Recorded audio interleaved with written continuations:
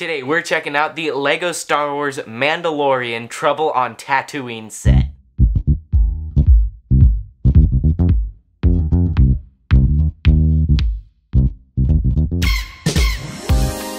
As mentioned before, this is the LEGO Star Wars 2021 Trouble on Tatooine, and it is very cool just looking at the box. Those are my first impressions, and you can see everything on here is from The Mandalorian Season 2, so real quick, I might be having some spoilers from The Mandalorian Season 2, so if you haven't seen that, especially the finale, I definitely recommend it, number one. Number two, you might want to skip ahead to the unboxing at this timestamp. Now, that said, now that all of those guys are gone, you can see the Mandalorian with his full Beskar armor with the child, and this is, of course, the ballista that the Tusken Raiders used to shoot the Crate Dragon in the first episode of Season 2, and you can see just all of this looks very nice from the front of the box. Now, one weird thing that I noticed is right down here where on the Razor Crest it says The Mandalorian. This set actually says The Mandalorian, well, yeah, The Mandalorian and the child.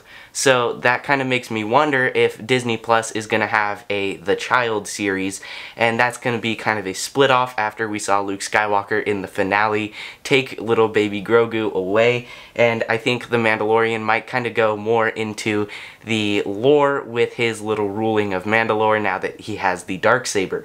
Now, going on to the back of the box, you can see that we do get a little hut, and we also get our speeder as shown on the front, and of course there is our ballista with a couple of our features. Now let's get into the unboxing. So to get into the box, LEGO gives us these two thumb tabs. However, I don't really like thumb tabs because I like the boxes intact, so I'm going to go ahead and use a butter knife and just kind of wedge it in there, and you can usually kind of break the glue of the thumb tabs if we just get it in there, and then you can just kind of use that. It doesn't even need to be sharp, it's really just a little bit of glue, and then there's usually some glue on the sides, and you kind of have to force it in there. And on the other side, and that's that. So then we can take our fingernails and open up the box. There's that, and inside we will find bag of parts number 2, bag of parts number 3, bag of parts number 1, a weirdly big instruction manual for the size of the box, and that'll do it. So let's get into the build.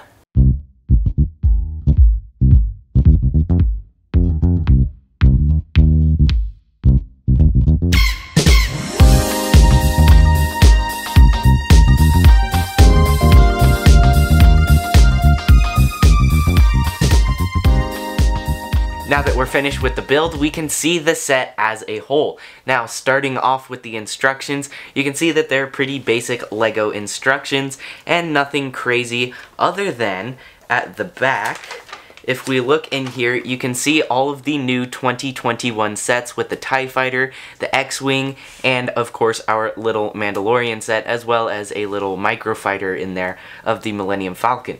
Now, one thing that I find very interesting is the fact that we can also see the Lambda class shuttle and the little Resistance X-Wing, as well as the Tauntaun vs. AT-AT microfighter, and that's interesting to me because I watch a lot of the leak videos on YouTube, and they're definitely fun to look at and a way to see kind of the sneak peek of what's coming out in the future year, although that is not something that we usually get in a LEGO instruction book, and those sets are supposed to release in the March wave of LEGO Star Wars, so we should expect those around that time, but it's pretty cool to see them early in this little instruction manual, so it gives us official little pictures to see what they actually look like.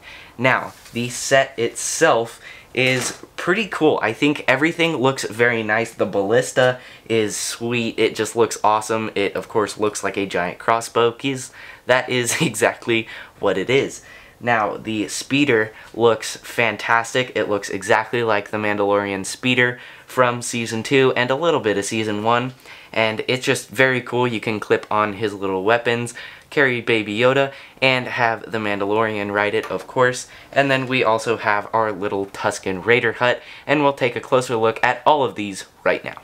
Taking a closer look at the Mandalorian speeder bike, it looks really cool. I think they've nailed the little fin pieces at the front, and just the overall build for this speeder I think is very good. You can see at the front he has a couple of little kind of bars sticking out. Not sure what that's supposed to be. Could be little blasters or something. I suppose you could imagine them to be blasters, but that's just a really cool little detail. And this part is actually on a hinge, so you could make it straight like that, although the instructions, and I think that it looks much better kind of flattened like that, how it's supposed to be. And then kind of the forks of the speeder bike also look very good, and you can see right in between them you kind of have that beak looking piece right there with this dish up above it, just looking a lot like the actual speeder bike in the TV show, just looking absolutely awesome. And we have our two little handlebars or controls for the speeder bike, the little tan seat for the Mandalorian to sit on, and of course he does actually fit on it. And we have a little pouch on the side for Grogu to kind of chill out in. It's pretty funny that they have just included the little baby carrier piece that we've gotten in Lego City, and I'm pretty sure multiple other themes, but that is what we've got, and it works perfectly for Grogu's little pouch. We have the Mandalorian's pistol on this side, and then moving on to the other side, you can see that that little greebling piece right there is a little bit different. We also have the Mandalorian's little pouch, which could be the crate dragon meat that he gets from slaying the crate dragon, so that could either be that or just a random kind of saddlebag. And then while we're at the back, you can see under there we do have these couple rounded pieces just for a little bit of extra detail. Now on the other side here, up above that greebling, we have the Mandalorian's pulse rifle, and that'll do it for his speeder. Let's move on to the ballista.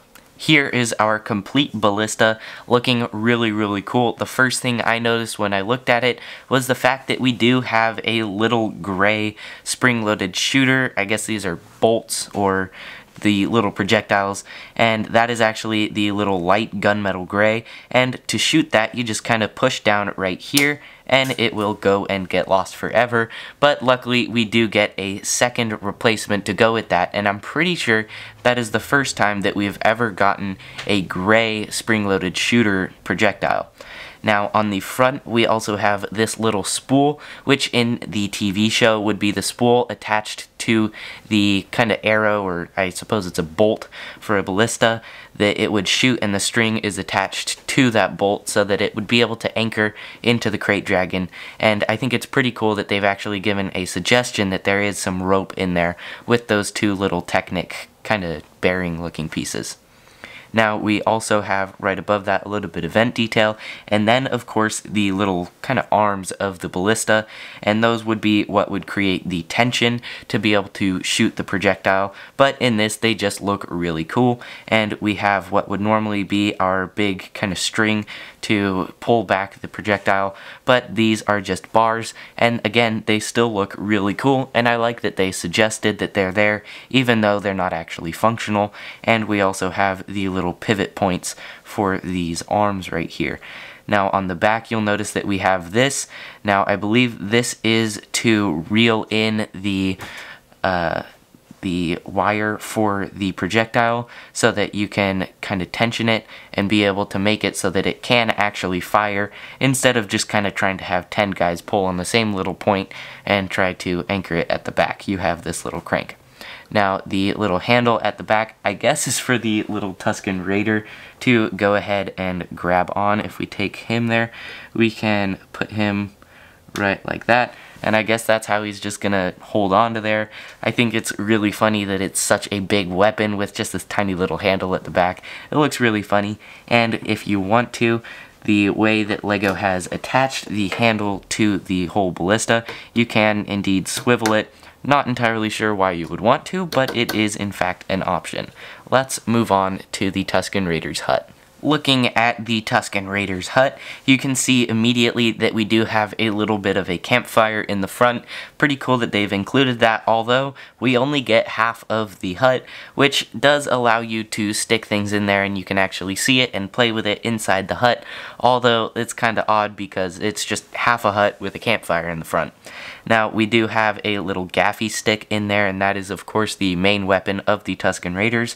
We also have a bone in a pot for some reason. I would assume that that would be to make some kind of bone broth or something, but that is there, and you can kind of open up the whole hut for better access, and you can see in there that it's basically plain. We do have a little plate in the back, and that'll basically do it, other than the little wood looking piece that's supposed to suggest kind of what's holding together the entire roof. Now, that said, we can move on to our figures. Starting off our figures with the Tusken Raider. Sick people rule! Yes, they do. You can see that his head mold actually looks really nice. This is the same one that we've been getting for a little while now, but it still looks very, very good. While we're at the back, you can see that his back print is the back of his little robes and all of the things that you actually get to see on the front, including his little bandolier with all of the little pouches and things. Just looking really good, pretty simple, but just a good figure overall. Moving on to a little Grogu, you can see that he only has the front print, and he also has a little print in his little eyes, and this is of course the Lego baby torso piece with a little miniaturized Yoda head. Now on the back, again, there is no print on the back, nor is there on his arms, and his hands are not functional, but they are there to suggest that he is a Lego baby. Now, Mandalorian, over here on the right, you can see that he is by far, I think, the best figure in this set. Maybe not the most, well, actually no, he is the most exclusive figure of the set as well. Grogu, of course, is also a big attraction to this set, considering the only other set that he comes in is the $130 Razor Crest, so this is definitely the cheapest way that you're going to be able to get him.